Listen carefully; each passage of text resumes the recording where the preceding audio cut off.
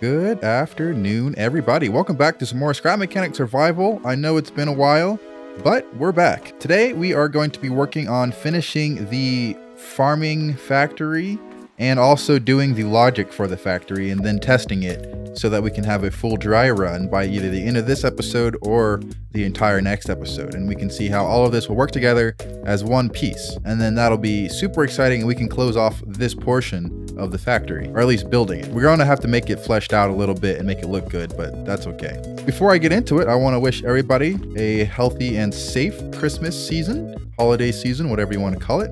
And I think my goal for the end of this year, or at least by the end of this year into next year, is to reach 10,000 subscribers. And from the looks of it, that's going to be impossible, but it's okay. We can still try. So if you are a part of that, like some percentage that you'll see on the screen or whatever that isn't subscribed, please try and see if I can reach my goal, 10,000, by the end of December. I'm pretty sure it's not going to happen, but hey, everyone counts. All right, at the end of last episode, we were going to add water, and we finally did. I did it off camera. It's really simple. All you have to do is just put a bearing or a block and a bearing and then a water cannon on it and then rotate it by 45 degrees. It's really not that hard. At this angle, it fits right on. And as you can see, we tested it out and all these plots are watered. We will do another test just to see if it works. I don't know if it's 100% consistent, but it's at least, 50% consistent from what I've seen so far. So actually, we might as well just do a full dry run. Right now, I have it set up so that the control panel kind of sees things, but this will actually relay the information over to that side, and the rest of the logic is actually done up here. And I will take you to the top, and you can see the spaghetti of code that we have right up here, even though it's really not spaghetti or code at all. What we have here is separated functioning mechanics for the pistons and the movement for the planting. So this right here, you saw me build that last episode. It basically makes this piston move forward and left all the time. This one on this side is pretty much the same exact. Actually, it is the same exact thing, except it doesn't actually control the center piston. What will happen is a single unit will be ticked, and that unit, once it gets like ticked off or once it gets shown that it needs to start farming, that'll come from the control center. It'll send a message to both of these farming units telling them to start doing what they're doing. However, it will do a cross check of what needs to be planted. So like we have here, we have these sensors depending on what's going on. It will tell you what needs to be planted based off of which one it needs to be planted. So if I actually put something there, that will then turn off this block right here. As you can see, we only have this one on because that needs to be planted. And when you press this button, there we go. I didn't press it hard enough. So when you press this button, it only sends off this side. So you can see this lights up to show this side is planting only. This side is not going off. You can see there's no water coming out or anything. And you can see there is water and plants coming out on this side. Perfect. Hey, here comes the drone again. It just went all the way through and now it's coming back through and it should stop, get twisted up and around town and down again you go. A little bit of wheel spin still in the jacks and that could cause some problems, but this worked so far and I'm not going to complain too much. I have yet to actually phase out these little twisty bits because I've just been lazy. So I guess that's the way it is. But so far, everything works. Let me put these away real quick. So those slide up again. Make sure the car can still drive through. There's going to be a little bit tight around this water cannon, but I think as long as I don't make anything else stick out, it should be fine. Yeah. Oh man, it even jiggles them a little bit. Yeah, that's not good. If it becomes too much of a problem, we can just move these to another section or probably like towards the middle right here, facing inwards so that it can probably shoot a little bit better, but for now I think we're fine. Now that we pretty much have the prototype in a beta state, I guess you can call it, it doesn't work completely or 100% yet, but it works enough. What we're going to do here is actually just finish off this little cropping section and put it on the other side because I completely forgot to do that off camera, and so let me do that really quickly. Okay, I think I've done it. I'm not entirely sure if I have or not, but we can actually test it out right here. Okay, those things are built. Well, I think it is. I'm not really sure. It's been a while since I've actually tested this logic, so we're going to just hope for the best. Let's put this timer at the right spot. 60 seconds is fine for both. And this should be fine within 12. This should be within 12. So let's actually test this out by planting some tomatoes, shall we? So let's put in about 10 tomatoes here. All right, and I think everything should be set up. So it should be as simple as pretending that this harvester comes through, it does its job, it sucks up this one, and it sucks up this one. And now these come down as needed. And this switch isn't necessary anymore. And then the logic gate over there, the control center, which we will set up very soon, was going to check where this drone is and maybe even stop the drone in its tracks if needed. And once it is outside of this square area so that we don't have any interference, it will then send a tick over to here. And that tick will be represented as this button. This button does that. It doubles checks and makes sure to know what is needed. And then it sends out the planters. Both planters are going since both lights are on. Gorgeous. So far, everything is staying and watering. Okay. Now, will this last section get watered here? Okay. Okay. And I ran out of... I ran out of seeds. It worked, kind of. I think it did work. I think there was a problem with my timing because of the way I have it set up. So we can check that out a little bit later. But for now, this side for sure worked. I just ran out of seeds on that other side. So I'm not going to complain too much. Because it missed out on those last couple plants, it actually is going to think that it is not completely done planting yet. So what could happen for a failsafe is that this could send out another signal to this. However, it'll waste like 10 to 12 spots. That's the only problem. But that's okay. I mean, I'll probably have lots of seeds around anyways. So I guess that's fine. But let's pretend that that happened to be done and is doing its thing. Let's just grab some fertilizer or something. Or maybe just insta-grow it with our spud gun. Alrighty then. These are all now fully grown. And our drone happens to be back on track right here. You know, it got stopped somewhere along the way, but it's going to keep going forward now. This should recognize that it's there. And, oh, I messed it up. Yeah, so I was supposed to actually, you know, anyways, let's just pretend that didn't happen. I think I know why I want to switch to that rotational piston angle bearing system thing. And it's because there are some things that fail whenever I reload the game with these twisty bits. So sometimes if it's supposed to be on and it's off, when I reload the game, it'll be all off. So I'll either need to make sure that the car goes at a reset position right here at some point, or just make everything work without it. I don't know. Anyways, so everything is full. The car is coming around. The factory's planters have put itself away, or put themselves away. And this car should drive by, give them a little bit of a nudge at the top, but that's okay. And now we have a problem. Okay, so the problem is that tomatoes are actually shorter than potatoes. I mean, I should have recognized that. I really should have recognized that. But, you know, no one told me, and I was being stupid and I'm being dumb. So we're going to have to move this in a different location. So let's actually just... I want to say it's safe to say that this is now correct. If I'm wrong, I'm just wrong. I don't know what to do about it. But I think this is okay. Right now we have this timer being filled up. It's almost at the full 60 seconds. It should reach there by the time that this drone gets there, so we should be fine. So let's pretend that this all worked. We're going to move this while we wait for the drone. Here comes the drone. It should recognize that it needs to stop right here. All right, it goes and it's stuck on the thing. Okay, yeah, we're gonna have to move the water pumps. That's very unfortunate, actually. You really hate to see that. Oh my goodness. This was a catastrophic failure. Oh my gosh, I'm face palming right now. On the bright side, at least the drone did harvest all the plants. I'm not going to, like, you know, say it was a complete failure, but it was still a pretty extravagant failure in general. Now, the reason why I have these opposite of each other, first of all, because it looks cool, and second of all, it also balanced the weight on the two. but I'm going to have to really just move this one up top and this other one up top, and it'll be uneven weighted, so hopefully it won't mess too much with everything, but it should just work though.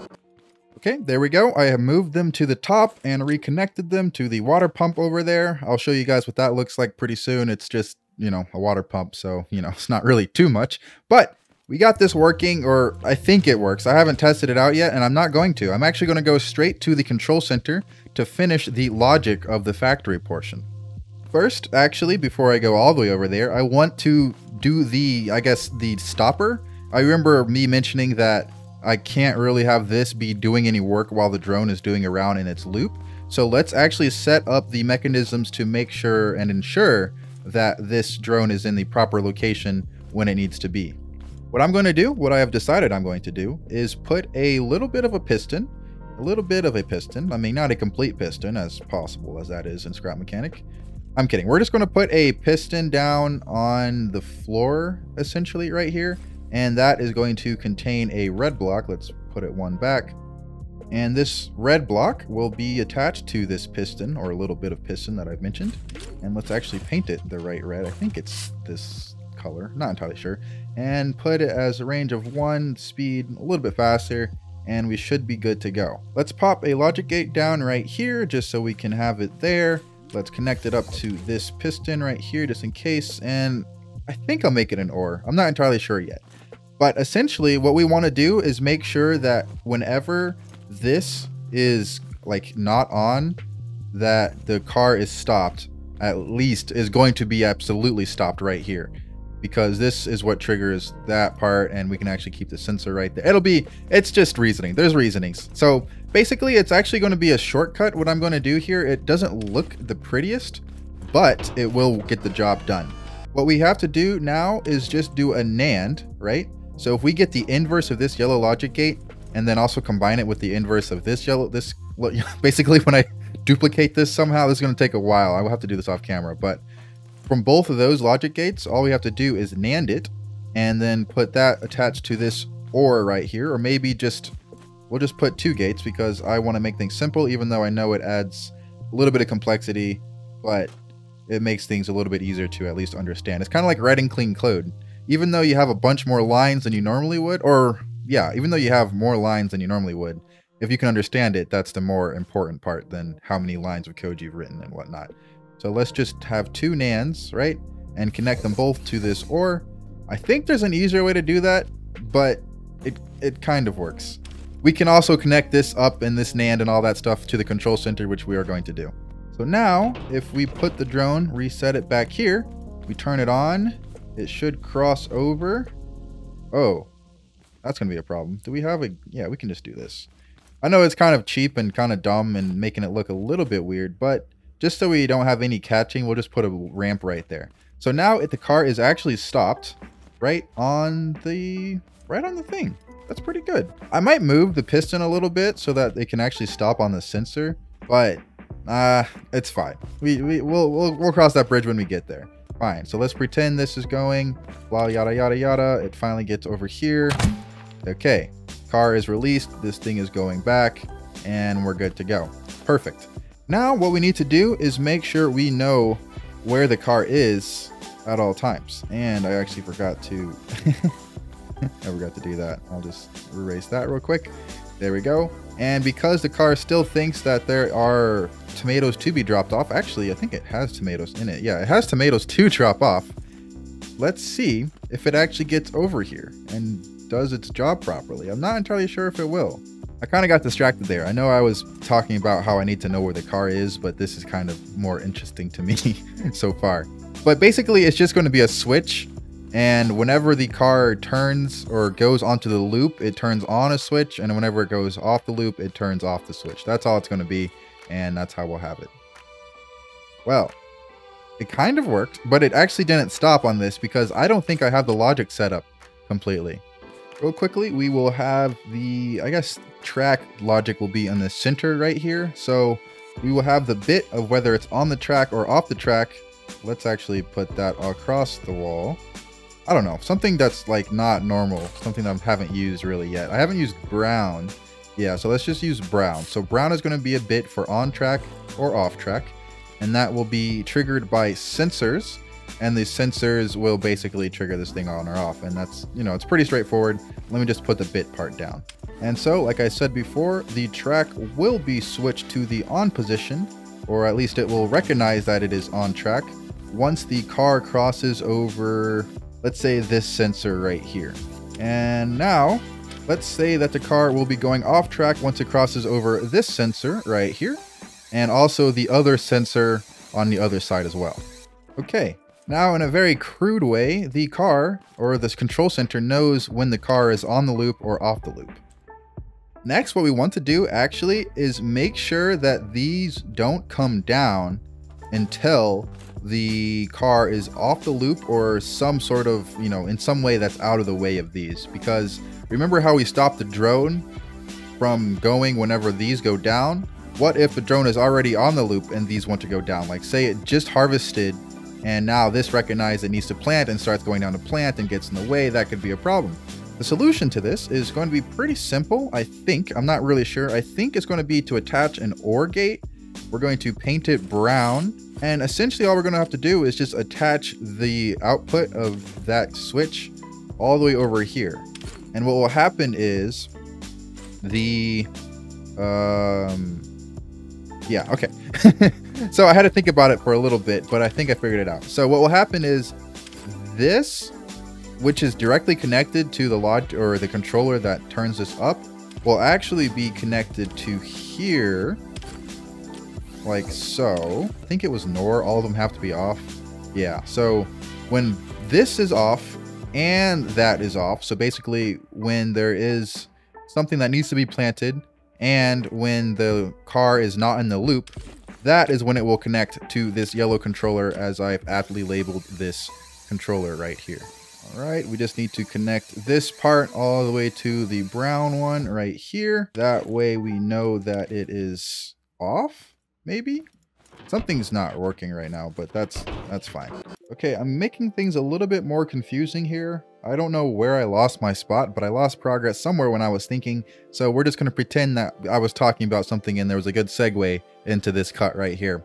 So what I'm doing and trying to make sure is that when this yellow one is off, and this brown one is off, that this can turn on, and that means that this is going to be good to go. I think that's how it works, or I think I need it to turn off. I'm not entirely sure exactly. I think I need these both to be off for it to work.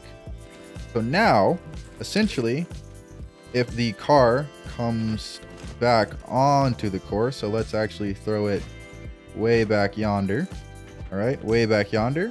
Right here, it sees that it actually needs to do its job and whatnot. It's like doing its thing. It knows that it's down and whatnot.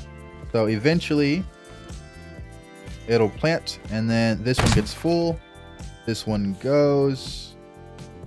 I don't know why that one was spinning way faster than the other one. I might need to look into that. But anyway, so now it's back on track. And so now this brown logic gate should be on, which turned off the, what's it called, portion, right? Yep, so that's on, brown logic gate is on, and this has been turned on. That makes it twist this way properly. Okay, perfect. Next, I get to do the fun part. The fun part is actually knowing when to send the pulse to start the farms. It's not connected yet, but all the data that I need will be stored right here. It's going to be really straightforward. This is telling me what needs to happen. Right now, it's going to say what needs to happen. Eventually, when I connect this up, I'm going to remove this logic bit. It's going to say it needs to farm the white section, or white and cyan, I guess you can call it, will be this carrot. Dark gray or white, light gray and cyan will be this, what's this called? I don't even know what this is. Broccoli or something like that. And then same thing with tomatoes and beetroots. It's pretty straightforward. And this is just going to be the one. I'm actually going to move this. I don't need to. Well, yeah, I don't need to, but I'll keep it there anyways. This will be an indicator to tell me exactly where the planting thing is. And I only need to know if it's at white, gray, or light gray and white. So we can just paint these respectively and attach those to the sensors that I put on those. I realize now that I put most of the logic that probably should be in the control center up here already, and that's okay. All we need to do is just attach, I guess, the outputs to the control center, so that way we know exactly what we need to do. And actually this saves space, because I would have had to run back and forth to connect all this up, and I'm kind of lazy, so I'm not going to do that. Wow, that took a while. But here is the semi-final setup. What we have here is what needs to happen, and what's going to happen here is what is currently happening. You can't see much going on right now because nothing actually needs to happen. There is no plant that needs to be planted. They are all full, and that should be good. And I think this one tells me if there's an action that is needed. That's what this centralized OR thing is for. This right here tells me where the, what's it called, factory thing is in the first place.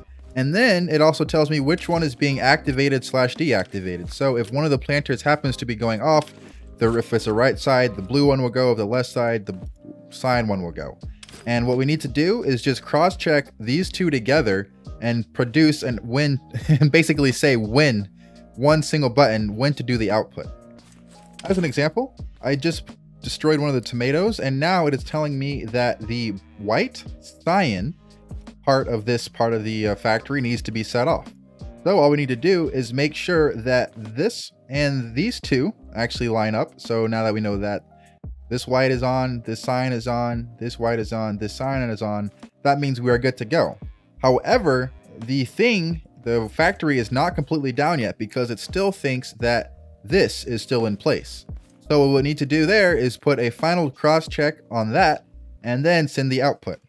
So basically what it's going to do is just say, no, wait, we can't go. The car is still on the track. When it's broken, this will not be automated. We can fix that in the future. But for now, because we know the car will always go off the track after it's harvested, and the harvesters will only want to go after it's harvested, we can basically assume that this will turn off eventually. And once that turns off, this will turn on. That will connect to this output, or maybe we can make an OR or something like that. And this OR gate connects to this timer. And then this timer right here will then connect to the output or the tick gate, whatever you want to call it. I don't know what to call it. We'll connect to this thing right here where the button is. And I got to make sure this is an OR so that we can have it controlled by either the button or the control center over there, just in case we want to do something manually. I think that's actually how it's going to work. That's pretty simple. You know, I say it's simple, but a lot of you are probably thinking I'm being big brain right now, but this is kind of just basic logic if you know what you're talking about and been doing this for like 4 years like I have. Okay, I have it all set up. I think I have something probably missing, but that's why we test things. So let's do a small scale test. Right now, it thinks that it needs to plant, but however, it thinks that this car is still on the circuit. So all we need to do is bring the car off the circuit like so. Okay, let's pretend that it did its thing, right? And now let's bring the car off the circuit. And now that the car is officially off the circuit, it has now put those down. And it's actually started planting. Wow. Hold on a second. That's not right. I didn't think it would work, but it's actually working. What? What? No way. I mean, the water isn't connected because I forgot to connect the actual water parts, but it's doing its job just fine. Okay, well, I ran out of seeds, but it did its job. What? Okay, well, it worked. I mean, yeah, it kind of worked. Yeah, I'll say it worked. Okay. So we're going to set this car off the path a little bit and make it go around. What we're going to do now is see what will happen if we trigger both this one and this one. Hold on. There we go. And then leave it going. Okay. So it goes to plant. It's planting. The car is driving through.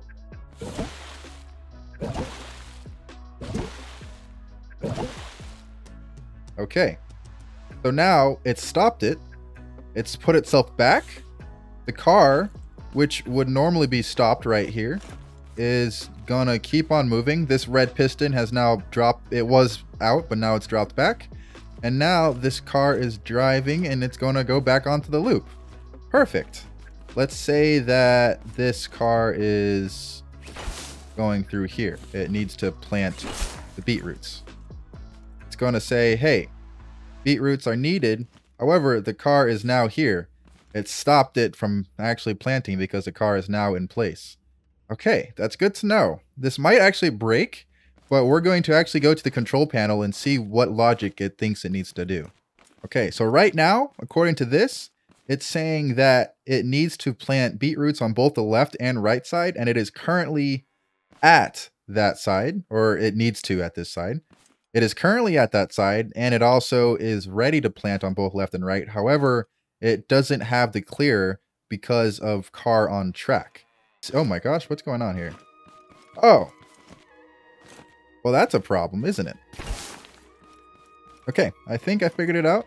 It's basically a quick NAND and deal where I only want this gate to turn on if the brown one is off and the gray one is on. It's just simple logic, basically. So we won't go over that too much because I want to end this episode soon. Right now, I know we are waiting. Ooh, what I could do is actually have another status bar somewhere, maybe a light on the bottom that tells me what's fully grown and what's waiting to be harvested and whatnot. Because these only tell me what needs to be planted and not what needs to be harvested. So I might do that at some point, but it's not, you know, the biggest deal for me right now. And so we just got to follow this red piping all the way down, all the way over to this gorgeous apparatus right here. You like it? I like it. It looks pretty cool. So it's basically just a pump and a vacuum right here and the water thing right there. For some reason, the pump is actually not on. All right, so now the pump is actually on. It's connected up to the lights properly.